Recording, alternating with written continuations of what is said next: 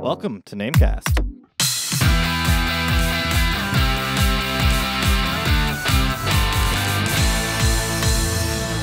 So, Kevin, I was driving the other day, driving around, and I was going not too fast. I wasn't breaking the speed limit or anything like that, right? Being safe. I was being safe, but this dog jumps out right in front of me, hit it. Oh, Jesus. Yeah, and you feel terrible, right? Yeah. So I get out of the car, and I look over, and it looks like the dog's trying to do something. And I get down to the dog, and I look, and he turns, and he says to me, "Hello, everybody. Welcome to NameCast. My name is Nathan, and beside me is... Kevin. And this is our weekly podcast where every week we do a different video game. This week, we are talking about the Banner Saga. Yeah. The saga of banners, Kev. Yep. There's banners, we gotta saga them. Next week, we will be playing Campo Santo's Firewatch. Ooh. Yeah.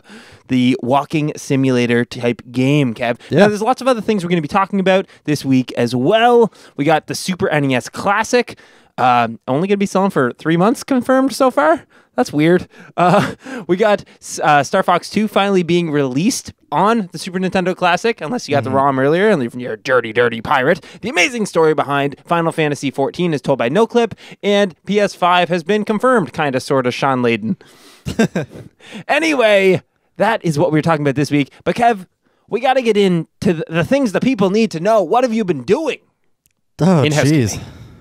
Not playing very many video games. Yeah? I can tell you that. Okay. Yeah, I played a little bit of Halo.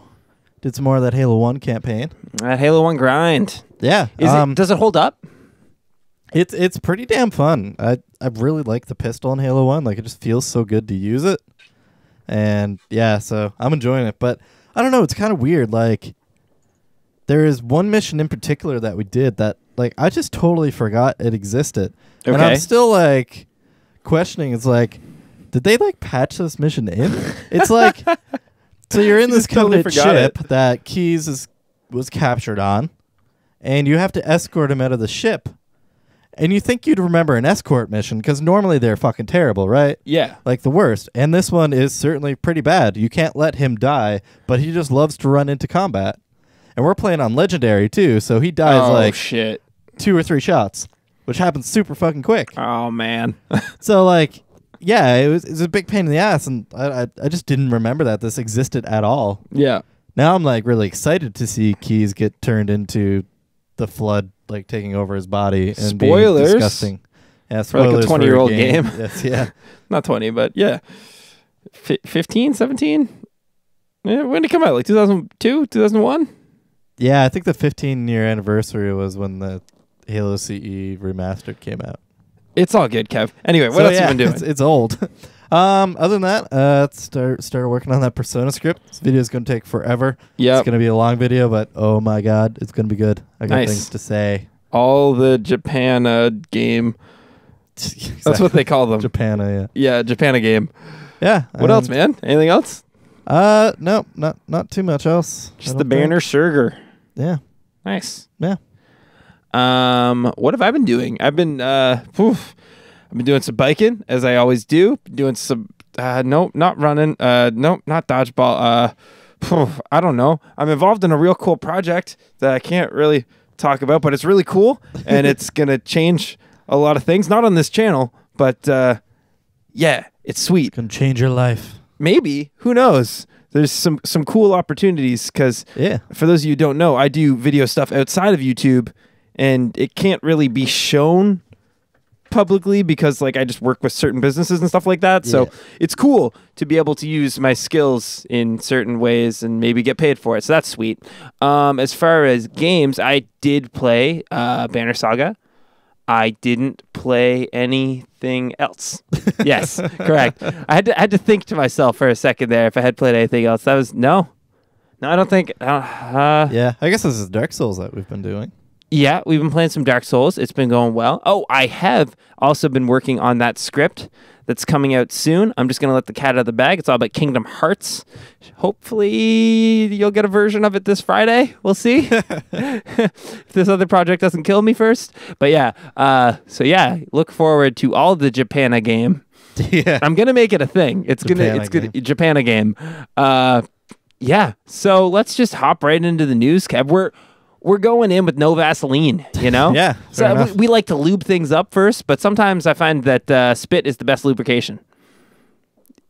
You just giving you a look. That's all I got. The look is like, you're disgusting, and I don't know why I spend time with you. That is basically that was exactly the look of like, what the hell's wrong with you? Well, what the hell's wrong with Nintendo? There is no direct confirmation on this, but they've only confirmed production of the Super NES Classic until the end of 2017. Is that what you're leading with? Like, yeah, just this rumor about? Yeah, I think it's interesting. Instead of like the actual thing. Yeah, man, the Super Nintendo Classic, they're actually making it, and I'm fucking happy. And the game list is dope. I think it's pretty good.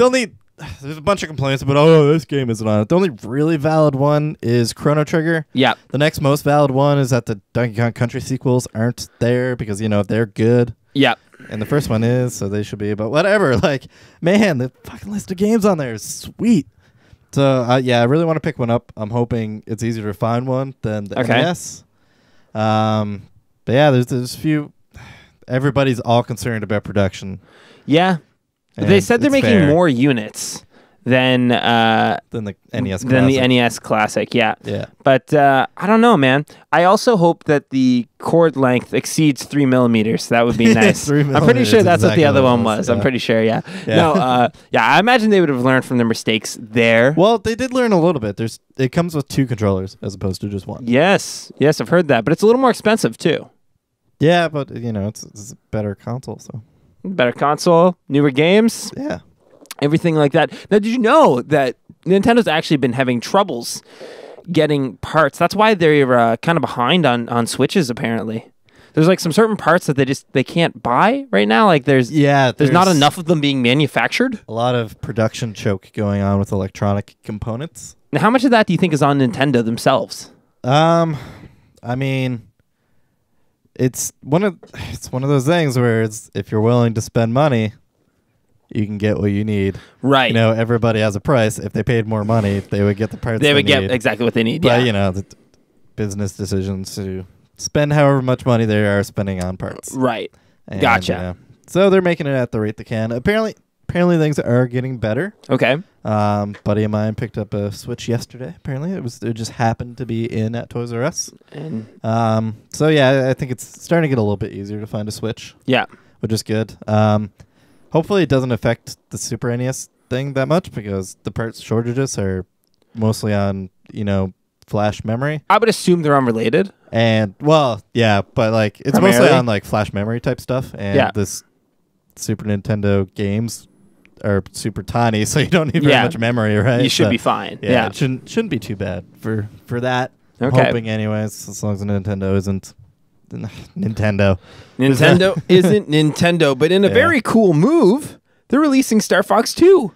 Yeah, that's super cool. Yeah, man, on the Super Nintendo Entertainment System. Yeah, so like Star Fox 2 is a game that they like got like pretty much completely done making. Yeah. And then they're like, "Oh, we're making the N64, right? Frick, we should make Star Fox for that instead." So instead of releasing Star Fox 2 right at the end of the Super Nintendo life cycle, they started working on Star Fox 64. And they just didn't release the game. Yeah. That's weird. Yeah, but now it's coming out on Super NES Classic, which is now, cool. I heard there was a ROM of it out there in the wilds. Is this true? Yeah, it is true, but I'm not really sure what that ROM is, how it got leaked, you know, what the actual state of it is, because I hear like bunch of online chatters like, oh, it wasn't really that close to complete. There's a bunch of bugs in it and stuff. And, you know, it's just based on this ROM that came out. Maybe the ROM was not the last version of the game they had. Right. Maybe it was an earlier version. Gotcha. You know, that kind of stuff. So it's probably not worth reading into the ROM that much. You know, obviously the game mostly still be the same. Okay. And, you know, it's mostly just a sequel to the first Star Fox, so just more of that. The first Star Fox, was that like a Galaga kind of thing? Or no, not even close. No, it was like one of the first uses of like a 3D chip on the cartridge to accelerate like 3D rendering, and it did that kind of stuff. So it kind of looked like the what was it, the TIE Fighter games? Star Wars ones? You know what I'm talking with about? like filled in polygons and stuff. Okay, yeah. Okay, cool. Kind of primitive 3D, but you know, it worked. It was a cool game, and got the job done. Yeah, I'll let you play it on my Super NES Classic. Yeah, we got 2 controllers. Yeah. Maybe it's like 6 millimeters long. Man, all the mobility I get. Yeah. Now, are you a big Star Fox fan? I know you play him in the Smash Bros. Oh yeah, play that Fox. Yeah. But yes and no. I really enjoyed Star Fox Assault, which most people don't like. That's the one where you're on foot a lot, right? On the GameCube? Yeah, but like there's also big sections in ships. Okay. Like R-Wings, which is really fun, and there's Landmaster sections, which are also really fun. Uh-huh. And I don't know, I thought the gun combat stuff was actually pretty decent. I don't know. A lot of people hate on that game. I don't think it really deserves it. Doesn't deserve the hate. I don't know. I liked it. Star Fox 64. It's good shit too. Yeah. And let's just not talk about Stairfax Adventures. Stairfax Adventures. What is this? Oh wait, I think I saw someone talk about this, like Jim Sterling maybe or someone, or JonTron. Could have been John. JonTron. Oh shit, it was JonTron. I think it's like most viewed videos. Yeah, it was ridiculous. Yeah. It's a fun game. Okay. I don't know. Why would you put fucking Star Fox in your Zelda? Yeah. And then make the Zelda real bad. They kind of did that with Mega Man as well. Mega Man 64. Yeah, Mega Man 64 was kind of fun though. Yeah, it was kind of fun. It was like a shooty Zelda. Yeah. It wasn't a very good Mega Man game, but it had its own kind of unique. Yeah, it had its own unique appeal going on with it. Now, what's interesting about the Star Fox 2 is that there's a cool development story, I imagine, there. Someone who's really good at uncovering these development stories and really getting into them is NoClip. And we've talked about them for a while now. Yeah. Now, they're releasing a, by they, I basically mean just Danny O'Dwyer. He has a little bit of help. A little bit of help, from his patrons. And like he does have some people that he works with as well. But yeah, Final Fantasy 14. Now, do you remember this one? This was the MMO that started off and it was hot trash. Yeah. Back in 2010. And then in 2013 came out as A Realm Reborn. Ooh. So what the hell happened? Well, Danny dives into that, and I think it's pretty cool, man. I don't know. I just wanted to talk about it on the podcast because I want someone to talk about it with. It's awesome. Yeah, it's a really cool little story there. And honestly, like this, I really like the previous NoClip documentaries, but what's really nice about this one is it really gets into how the development went. Oh, yeah. And, you know, a lot of the kind of design decisions and the talks that were had internally in the studio and, you know, the struggles that they had and that kind of stuff. And yeah, it makes it feel like a relatable story in that sense. And, you know, it gives you really good insight into, you know, the kind of stuff that developers go through. Yeah, they're giving way more insight than I ever expected them to. I know. Like, they're being way more open. Talking a lot about the processes and stuff. And, yeah, that's normally stuff you keep, like, internal, confidential, but... Yeah, they're just cool. Yeah, they're really open about everything that went on with it, and like the translation guys are like, yeah, we realized the game sucked, and we tried to tell people, but they're like, nah, it's fine. Yeah. And the most amazing thing was that they were working on this game, and like a lot of the people that were involved in developing it were like, nah, we don't need to play WoW, it's fine. Yeah. Like, what? Your biggest competitor that you're trying to take down? This game that like redefined the genre. Yeah, exactly. That like pretty much dominates it. Like that would be like, I don't know, trying to make a big RPG game and being like, Witcher 3, I don't know, it's fine. Like, well, no, how about you play it and see what they're doing, because obviously they're king of the hill right now.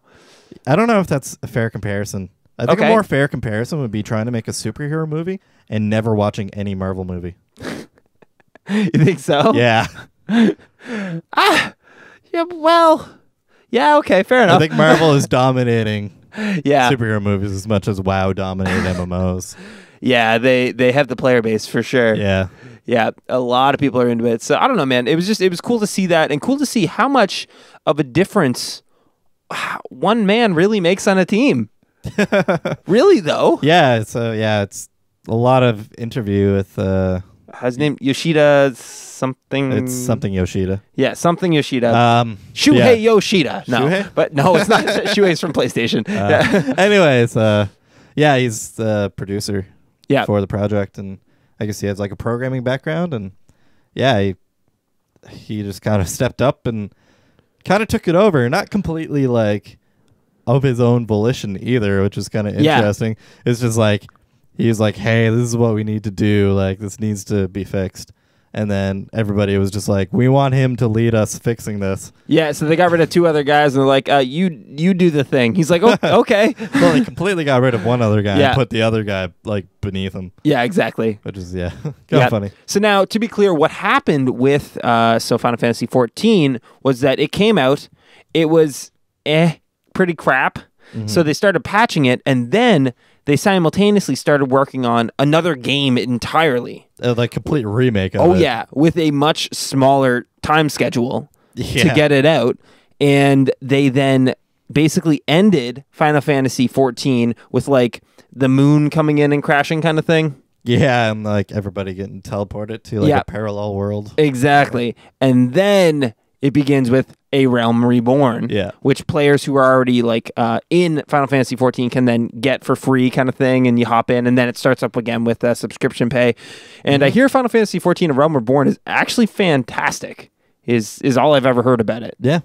So, I don't know, for them to be able to turn it around like that, it's such a cool story. It's impressive and pretty unique story too, which is I think what's really nice about it. And you also have to think back to then, like at that time, not that Square Enix was definitely underdog, but like, I don't know, man. They put out a trash game like that. The 13 games weren't that well received. You know, like it was a lot of, I don't know, it was pretty underdogish.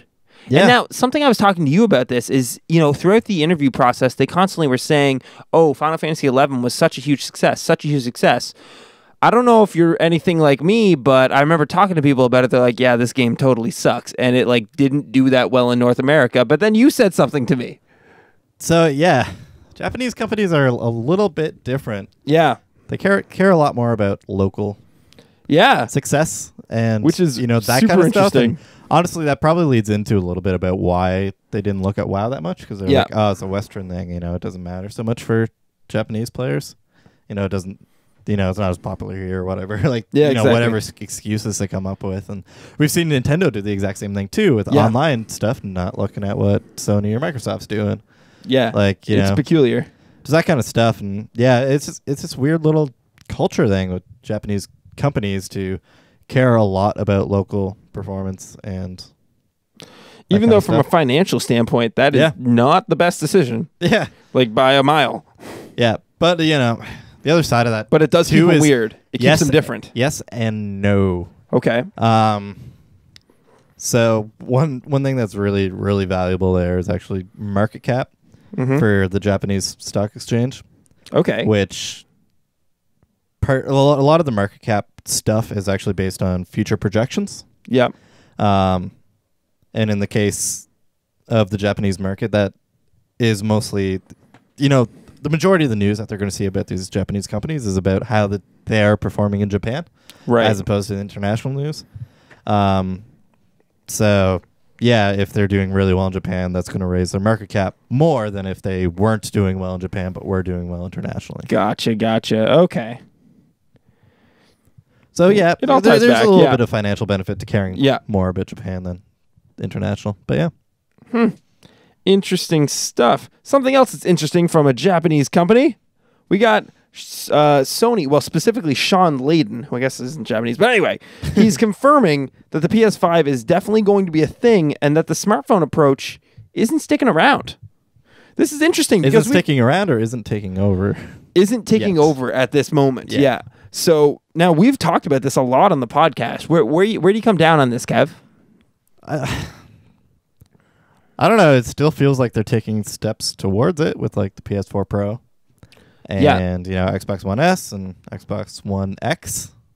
Jeez, that's going to be confusing. These kind of iterative improvements that are the same thing. I think I mentioned this like in our pre-E3 talks. Like, I don't think they're really ready for it yet. But I don't know. I could totally see, PlayStation 5 or PlayStation 6 maybe being the last one. Yeah, I'd be fine with that. Yeah. And then it's just iterative updates from there. Yeah. Which, I don't I think both those models work for people, like everybody, I like the concept of instead of a console, you get like a subscription. Yeah. That'll probably get there eventually. Yeah, possibly. It just depends on how the companies want to make their money. Yeah. And, as long as they're making money, they're happy. As long as consumers are getting or want to spend their money on these products, then they'll be happy too. Right. Then all be good. All be good, man. Kind of feel bad to like rent a console though, just kind of what the subscription is. Yeah, I mean, I guess so, but I don't know. Yeah. On the other hand, like it's not a big weird, upfront cost. This kind of gets into repair laws and stuff. It's like, Apple's especially bad for this. You can buy a phone and that phone is your property, but they want legal control over what happens to that phone. Right, right. They don't want to let you repair your own phone. Yeah. And stuff like that.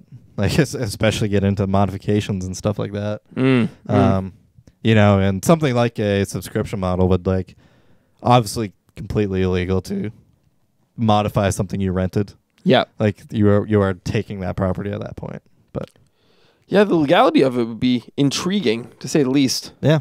It'd be cool, man. Okay. I think it's time to maybe get on to the topic of the show. The main event. Let's get ready to rumble, Kev. Each and every week, as you know, we do a different video game. Mm-hmm. This week, we are doing the Banner Saga.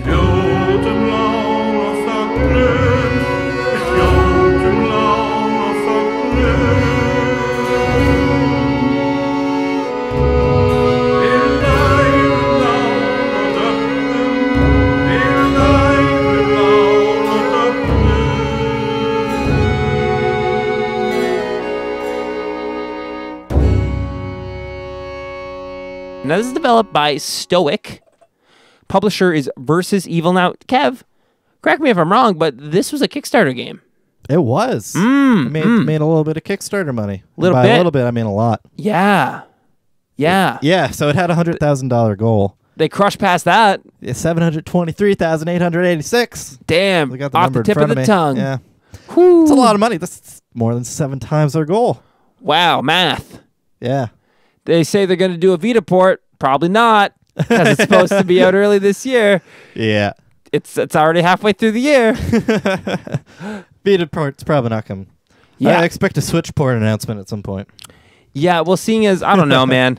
The sequel has already come out, and the Banner Saga 3 just finished its Kickstarter. Yeah. So, yeah, I doubt it. I don't know. Like, there's a little bit of benefit once they get it working on Vita. It's easier to get the sequels over. Yeah, fair enough. But I don't know. We'll see. We'll see if it happens. Vita doesn't get enough love. I've been saying it. There's also a board game for it. Yeah, I didn't know about this until... It's kind of cool. Just looking it up. Yeah, it's like a miniatures type thing, so a little bit Warhammer-like, but I imagine significantly more simple. Nice. Yeah. So and then team is made up of ex-Bioware developers who hopped into it after working on The Old Republic. Yeah, they wanted to work on their own sort of project, like a game that they would want to play. Yeah. I guess they didn't want to play The Old Republic. Apparently not. But yeah, so that's kind of cool. So they hooked up with Versus Evil, who's a publisher focused on helping indie devs get their games out, and they're like, let's do it. Yeah. So it's out on like all the things right now, except Vita. So many things. Like that's a lot of things. It's, PC, Android, iOS, Linux, OS X, PS4, XBONE, Vita announced. Eventually. Yeah. And this came out in 2014. So what it is it's it's like a turn-based tactical game. Is the best way to describe it. Yeah. And turn-based strategy. Yeah, it's sort of. It's adventure-y too, though. Yeah, it's got a lot of adventure game elements to it. Yeah. A lot of story to it. A lot of story. Way more story than I expected. And if you haven't seen the game, it's beautiful. Is the best way I can describe it. Like it has a really interesting art style and kind of a couple different art styles in there, which I think we'll maybe get into in our actual review of the game a little bit more. But something I'm really intrigued by it was the Viking kind of aspect, and the lore behind the Varl is really cool. Yeah, basically, one of your main characters in the game is a giant with like horns. Yeah, they're badass looking. Actually, I'll get the character thing later because that's freaking confusing as hell. But anyways, you get to like experience like them being in this world, and they work alongside humans, but the two kind of don't really get along that well. Yeah. But thankfully, the Varl are fairly peaceful. Like they don't want to just kill humans, or anything like that. And the humans really dislike them, but they're puny little humans in comparison, so they can't really do that much to them. No. So that's kind of like how that's kind of the relationship. Yeah, it's interesting too because seeing as they're ex-Bioware developers, the relationship is so similar to the relationship between the Canary and the humans in Dragon Age, which is also a BioWare game. Yeah. So it's kind of like, oh, okay. Yeah, this is a little bit more relatable though, instead of being completely medieval fantasy with very alien-looking other creatures in the Canary. Yeah. These are like kind of mythological, very mythological. With they look like Vikings big men with horns, giants. basically. Yeah. Which is pretty sweet. So it's pretty cool. It has the tactical style gameplay. So you see your grids. Yeah, you get to click around and move around, get next to enemies, do attacks. Yep. Should we get into how that works? Because it's honestly Dive one of my into favorite parts of the game is how the actual combat stuff works. Get into it, man. So each character has armor and strength. Okay. When the character's strength goes to 0, they die if it's an enemy. If it's your own guy, they're injured. Talk more about that in a minute. But so these strength and armor things work very interestingly together. Basically, armor, it does what it says it does. It'll reduce damage. Mm-hmm. Each point of armor, reduces 1 point of damage. All fantastic. And whenever you attack an enemy, you can choose to target that armor specifically. Yeah. Or you can go after their strength, like kind of if the strength was health. Exactly. So getting that armor down is kind of important so you can get your attacks in. And if your character doesn't have the strength to overcome that armor, then you actually, for each point that the difference is, you lose % chance to be able to hit their strength. And then they may just reflect it entirely. Yeah, so, there's a lot of motivation to get that armor down so that you can start attacking their strength, which is super important. Yep. Because the strength, while it is like their health, it's also how much damage they do. Yeah, exactly. So, like, every little bit you bring that strength down makes that opponent less of a threat. Yeah. Which is super cool. And, like, if you do go after the armor so that you can do more damage to them later, you are taking on that risk of them being still being really strong and being able to do a bunch of damage. So, I don't know. I loved that playoff of it was really cool. How that works. And for me, for the most part, it ended up boiling down to archers are very important. Yeah, but also really fragile. Yeah, exactly. Yeah, so it's pretty cool. I liked the combat a bit. If I'm going to be honest, I probably only played 2 hours of this game. I intended to play a lot more, and I just really wasn't in the mood for it. But that doesn't mean I'm going to say the game sucks or anything like that. It's just sometimes you're in the mood for certain games, sometimes you're not. Yeah, I played about like 3.5, so I don't think we'll get into any story spoilers because we can't even really talk about the story very much other than how it began. Let's get into the story, man. I'm sure this story is interesting, but by God, talk about a wall of text. So much text. It just lays it on you. Through dialogues between many characters. Yeah. And, you got to get learning fast. Yeah, you have to learn about kind of like, what stuff's going on there just by pulling information out of this dialogue that's being said. So it's really hard to get into the story because of that, but at the very least it does like sort of a Game of Thrones type thing where it's like you get to learn these characters and, maybe like them, although they aren't very likable characters. Yeah. And, I think that's, if there's anything that's going to pull you along through the story in the early on, it's just wanting to learn more about specific characters. But I should note that when it does have voice acting, the voice acting is spot on. Yeah. It's really good.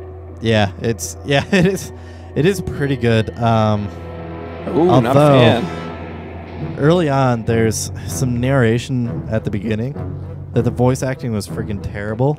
Okay. That you probably wouldn't really notice as much if it wasn't for the very thick accent. Okay. That's being used. Yeah, that stuck out to me like so much. I was like, oh, that's not great. Not a fan. Yeah. But for the most part, the voice acting is pretty good. It was really only that beginning narration bit that didn't really like it. Irked me. Okay. We should also note that the music, I think it's good. Music's really great. Yeah. It's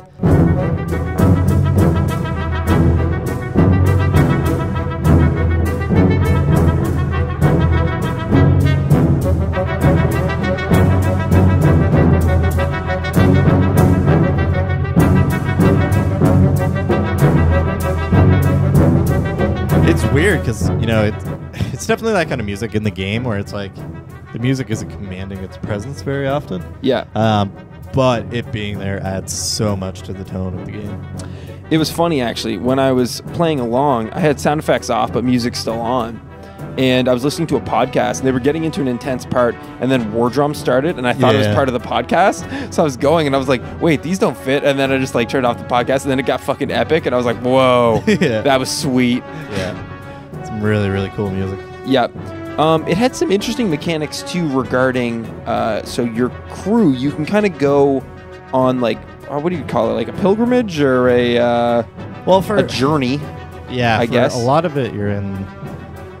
there's a word, a caravan. Yes, that's it. Yeah. Kind of journeying from place to place because there's this threat. I can't remember the name of the enemy. Dredge? Dredge, yeah, that's it. So they're these kind of like mechanical type enemies. Yeah, that's what I got from them. They're kind of cool they looking. Look mechanical anyways. Kind of like the robot guys from Legend of Zelda. It's actually what they reminded me a lot. Yeah, totally. Yeah, so they're kind of like that, and yeah, they're pretty cool. They're very kind of threatening, especially like on the battlefield and stuff.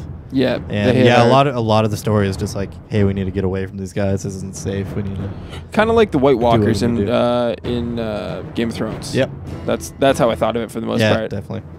Yeah. So, but what's cool about it is, so you're traveling in these parts, and then you have supplies. Yeah, that are coming into effect, and morale with your crew. So now, as you're going along, you get to make decisions, and you'll like come across a city and people are starving, and it's like, well, do we give the people food or do we just let them die? You know what I mean? And it's like you kind of have to make these moral decisions. Yeah, and they affect your caravan too. And it is in some pretty interesting ways because supplies, obviously you don't want to run out of those, or else you start losing people dying from the caravan, which is really important because and it decreases your morale.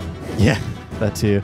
And it's really important because you come across fights. Yeah. As your caravan's traveling along, and you have to make the decision of, okay, am I like the hero king person, like going to take on a whole bunch of the enemies? Yeah.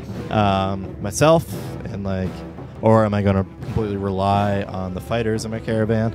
Yeah. And you get to kind of choose what balance you end up using for that. And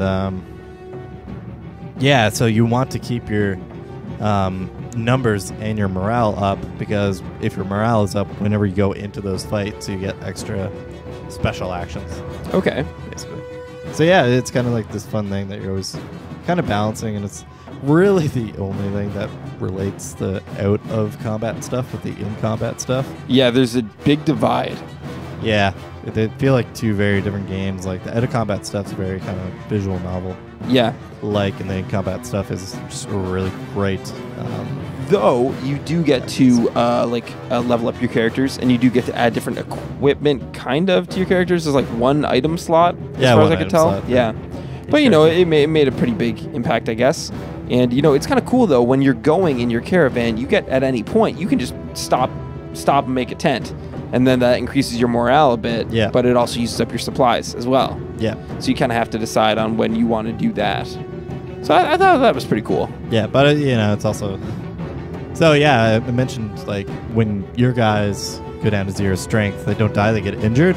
Yes. And that injured thing really sucks, because if you bring injured people into combat, then they start with decreased strength. Yeah. And they become real useless real quick. Oh yeah. And the way to combat that is to set up a tent and like rest. Yeah. So it's a really important thing to do. And if you don't manage it well, then you get into some pretty shitty situations. Did you get into a shitty situation? I did. So I played about 3.5 hours, and I meant to play much more yesterday, but basically I went back on, and it put me back a little bit, back one fight. Okay. And, I got the decision before the fight about, like, how much of my own troops did I want to use before going into this. Yeah. And I did that fight. This was Saturday night or whatever. So I did that fight. It went really well. Used some of my troops. Okay, fine. And then whenever I signed on last night, I didn't have those troops anymore. Oh no. But that fight wasn't completed, and it had already made the decision for me. Oh no. So I had to redo that fight. Yeah. And the fight was harder.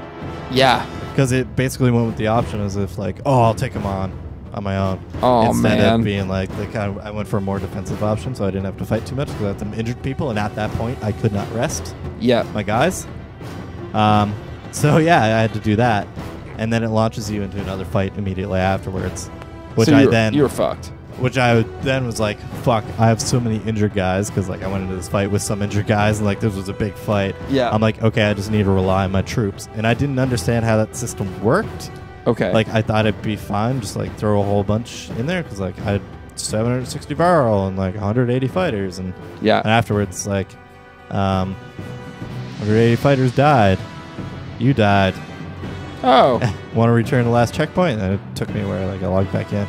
I was just like, fuck's sakes. Yeah. So you gave up? So I gave up. I was not in the mood to play anymore. No, fair After enough. That little man. experience. Yeah.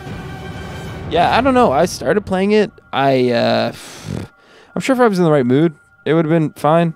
But I just started getting bombarded by text. And I was like, okay, I'm just going to click through all this. And then I accidentally clicked on a couple decisions. And I'm like, well, the rest don't matter now. So I just kind of kept going. Nice. And then just would like jump from combat section to combat section, which, again, not really, I don't know. See, where should I come down on this? Is that the game's fault? Or is this just not a type of game that was for me at the time? I mean, I think it's a combination of the two.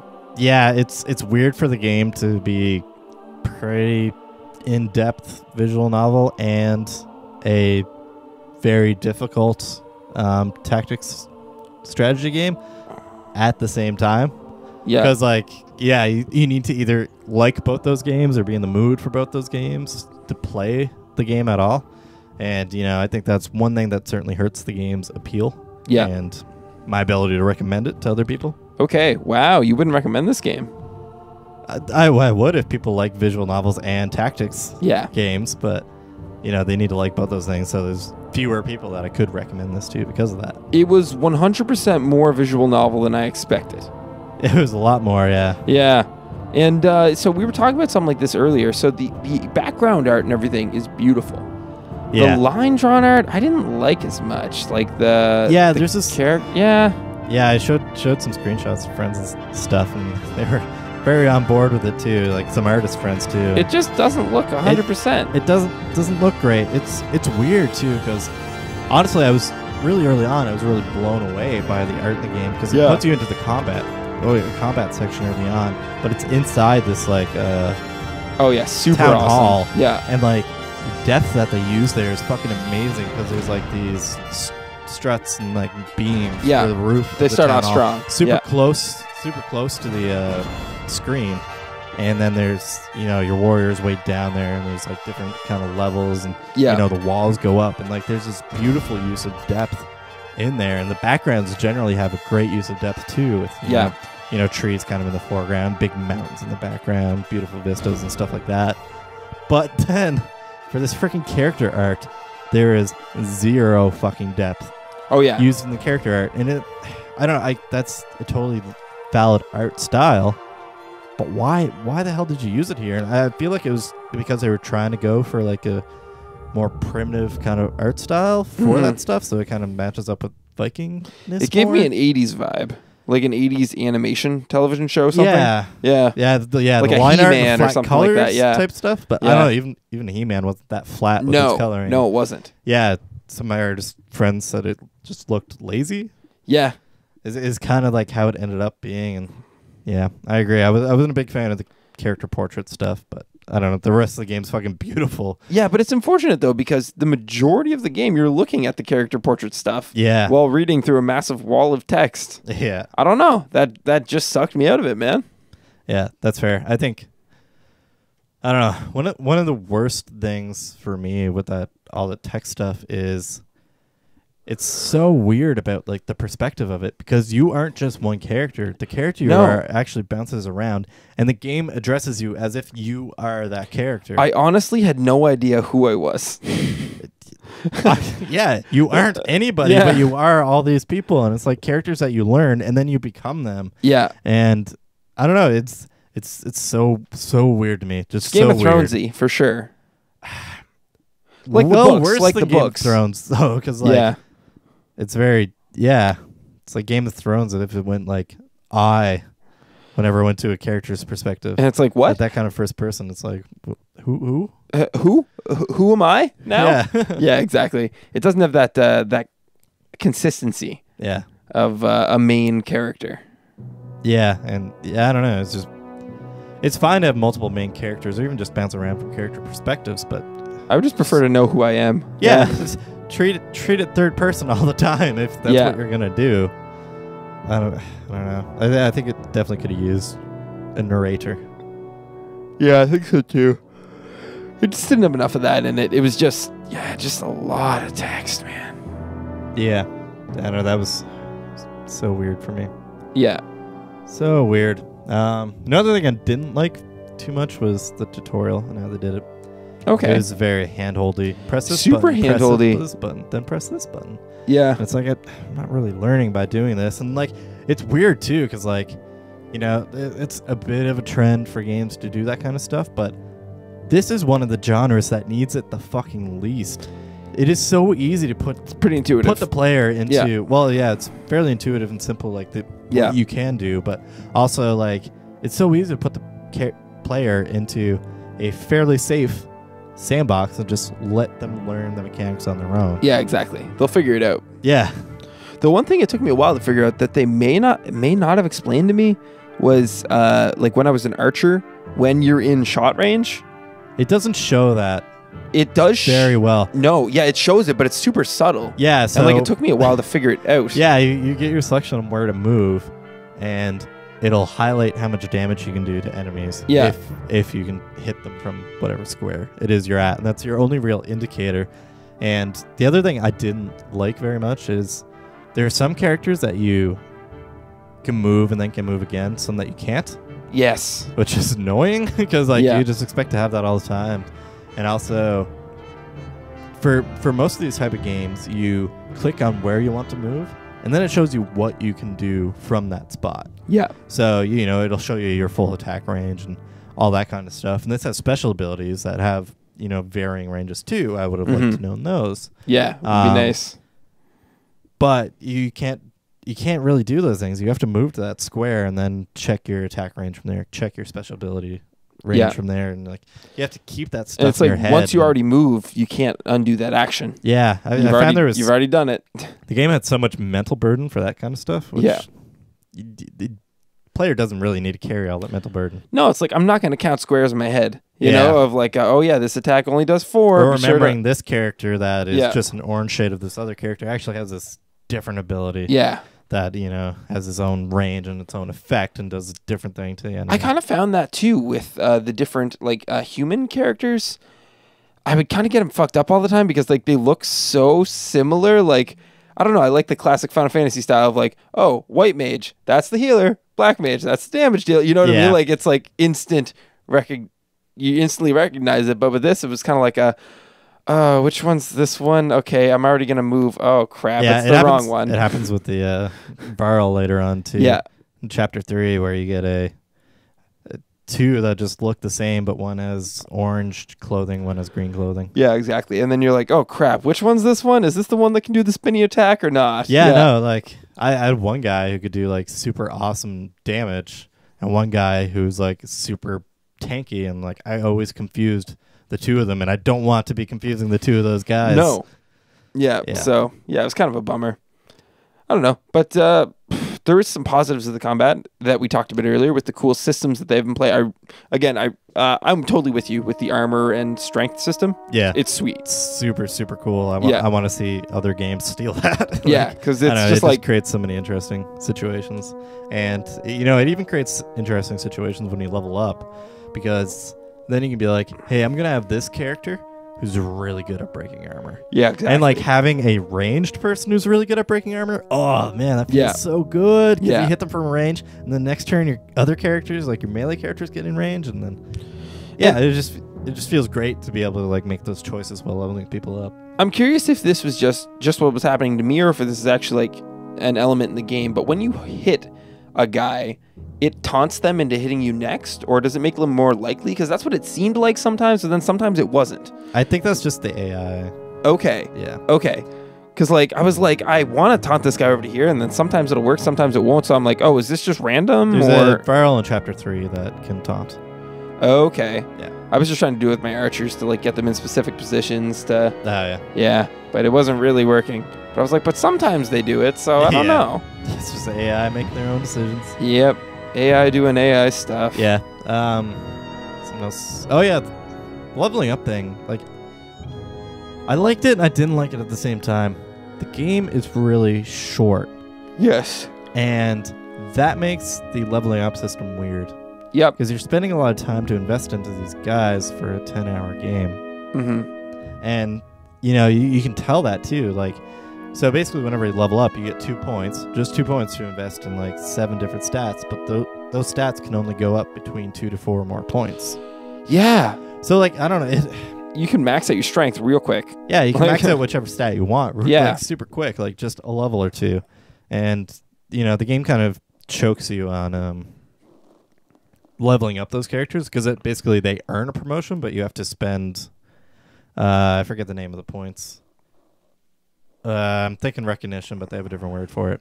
Yeah. And you spend those points to actually level up the character and get the points to put into the character stats. Yeah. But something I didn't like about it was that the character had to get the kill to get the promotion.